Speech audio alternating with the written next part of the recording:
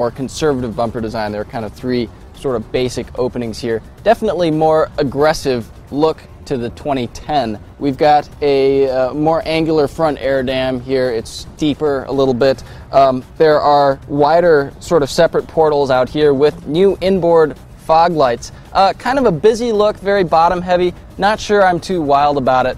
But this is a sport model, which gives you a more aggressive bumper. If you don't get the sport model, actually, it's kind of toned down, a little more conservative. I actually think that's a better look.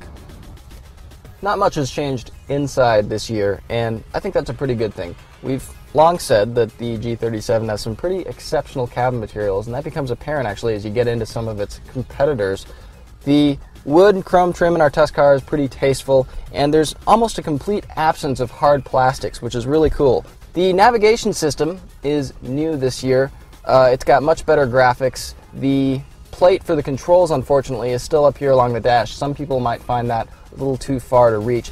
And it used to be that you could put your AM, your FM, and your satellite radio stations into the same list of presets. Can't do that anymore. They're kind of divorced into their separate lists. Of all the competitors to the popular BMW 3 Series, the Audi A4, the Mercedes C-Class, the Lexus IS, the G37 comes closest to emulating BMW's fantastic handling characteristics. The car behaves almost like a proper rear-wheel drive car. In tight handling situations, on long sweepers, the nose doesn't push too wide. It's easy enough to swing the tail out.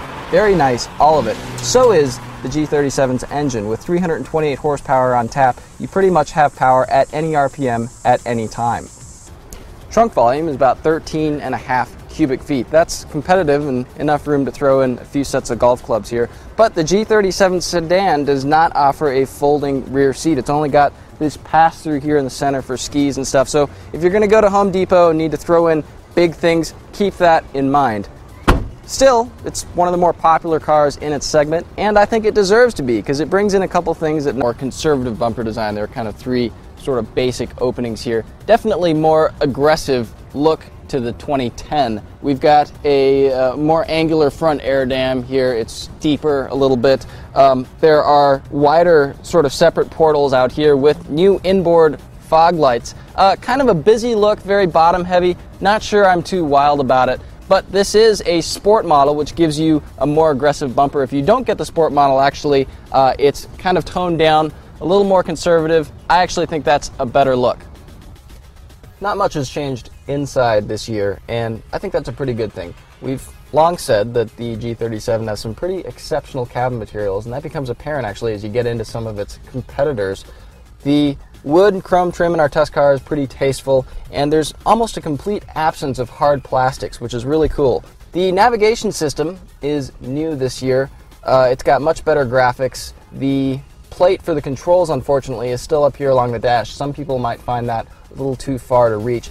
And it used to be that you could put your AM, your FM, and your satellite radio stations into the same list of presets. Can't do that anymore. They're kind of divorced into their separate lists. Of all the competitors to the popular BMW 3 Series, the Audi A4, the Mercedes C-Class, the Lexus